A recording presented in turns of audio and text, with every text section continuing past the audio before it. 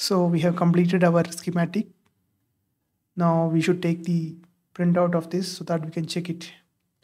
For that, you can go to File, Plot.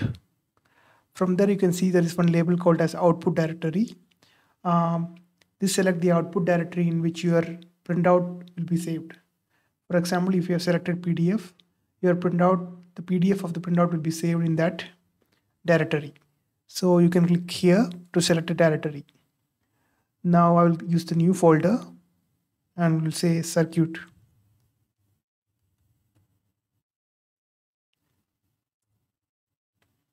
And you can select it, select the folder and click X. So you can select, there are various formats in which the Kicad will be able to output your circuit. So for most purposes, you can use PDF. Otherwise, you can use SVG. And we also have DXF and HPGL. So we will use PDF and you can select the page size as A4. Then there is an option to select whether your output should be in color or in black and white. Color is good if you are planning to put your circuit diagram on the web page. But if you want to take the printout, I would recommend you take black and white, provided you're using a laser printer. After that, you can click on the plot all pages. You only have one, so you need to, only one output will be created. And you can see the message from here.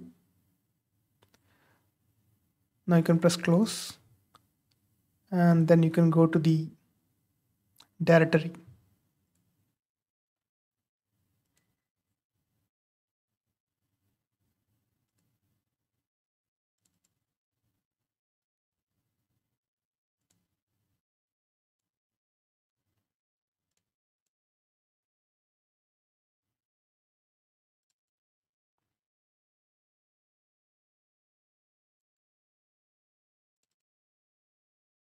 So inside the circuit directory, you can see that a PDF file is created.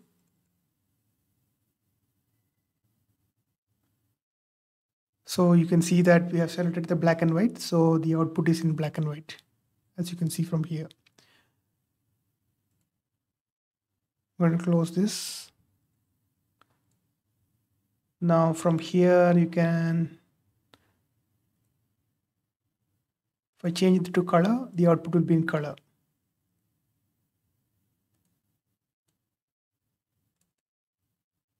See, like this.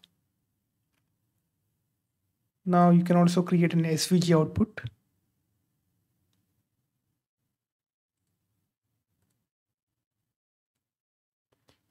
So we'll take it as SVG and just give it plot all pages. You can see that there is one SVG. I am going to open this within Chrome, actually, Chrome browser.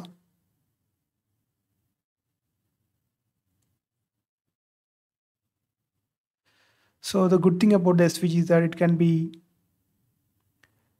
you can zoom it infinitely, almost infinitely. So you can use it for web pages and other things.